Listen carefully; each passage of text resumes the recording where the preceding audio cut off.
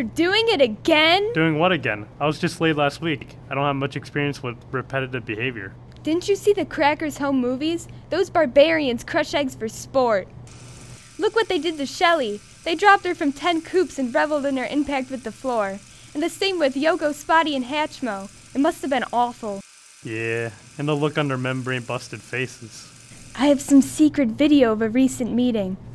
Let's see what kind of plan they're hatching this year. If you say, here's a problem that I want to solve. See, Omle? It's not so bad. They're just trying to solve a problem. Let's hear this scary problem. I want to shoot an egg as far as possible. No! I know how to solve the problem. Don't shoot the egg! Calm down, Omle. You're probably just rolling to conclusions. Let's just hear what else he has to say. And we'll let them go outside in the back here where there's kind of a construction parking lot. And we will have set up some sort of target. Ooh, do you see what's in his hand? It's an egg. A plastic egg. They're launching plastic eggs, Omle. Oh, I'm so scared. I don't know.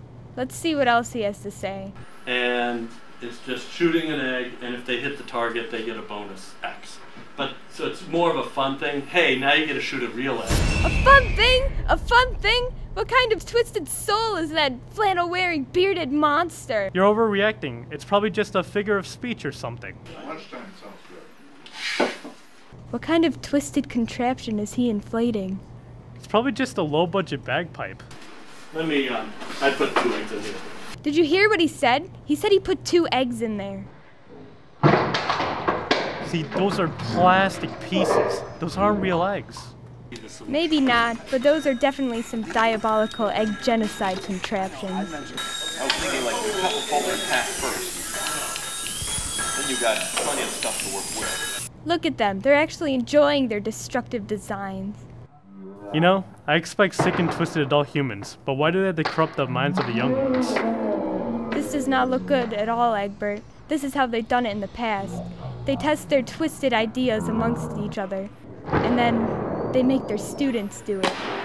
Don't panic, Omle. It's pretty sick that they're designing egg launchers, but at least they're not using real eggs, am I right? Yeah, I guess you're right. The milk ones are much better. Yeah. Okay, if you want to Oh, hell yes. But Ooh, what? Did you see that? They're using real eggs. They do the real egg Oh, hell yeah. that way, but we have to make sure that there are people out of the way. One.